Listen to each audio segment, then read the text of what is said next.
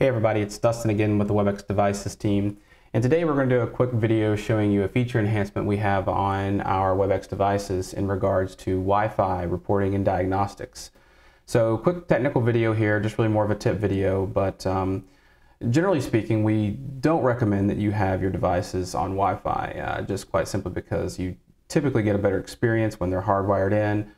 With a network port, we don't have to worry about interference, issues with Wi-Fi. We all know, we've all been there, we've all dealt with them. However, there are use cases and instances where Wi-Fi is the best and or only option. So what we're going to do today is just kind of show you how we've changed enhanced the menu on the devices to be able to give you better diagnostic information in regards to your Wi-Fi status. I'm also going to show this to you on the local web page of the device for more advanced troubleshooting and information. But I just want to kind of show you this little tip and trick, especially if you're helping troubleshoot someone remotely or you just want to know better information about your Wi-Fi on the device itself.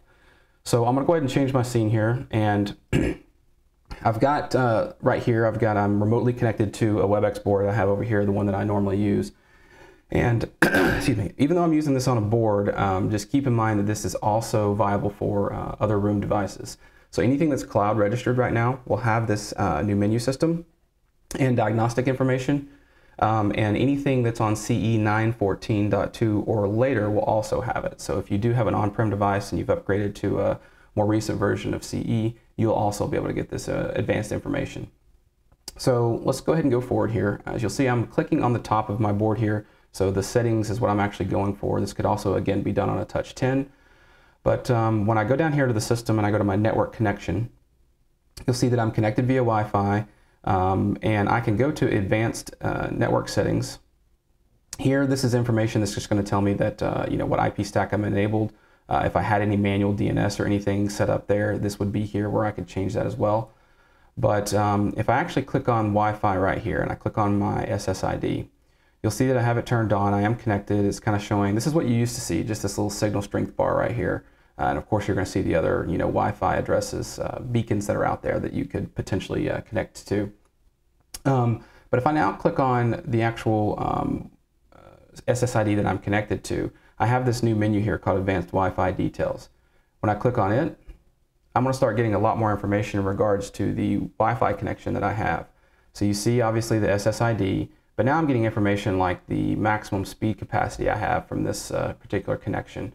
I see what frequency I'm on, whether I'm on the 5 gigahertz spectrum or the 2.4 gigahertz spectrum, as well as my signal strength, channel, and then some other information which you may or may not already have or know.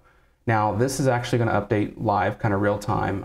My signal is not, you know, changing very much right now, so this is not going to actually adjust for me here.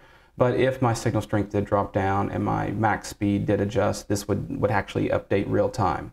But you can see here that this could definitely tell me if I've got, you know, decent signal strength or what type of speed or connections information that I had, which could be helpful in trying to diagnose any type of potential issues. So now I'm going to look at the device web page here, and you'll see here that this is the same device. I am connected via wireless, as you guys can see right here. But if I go to settings and if I go to statuses, I can now scroll over here to the network statuses, and all this information I've talked about plus more will actually also be in here.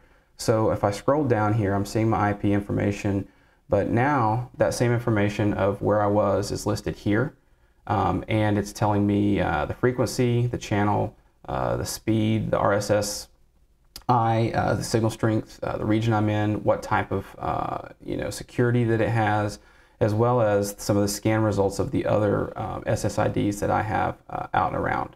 So good for getting information as to how much interference you may have, but also just good general information about the Wi-Fi status for your device.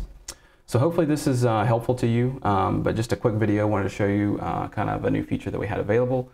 If you have any more information or requests, I guess, in regards to other things that we could add to the devices to make you know, troubleshooting or finding information on the devices easier, please comment down below and let us know.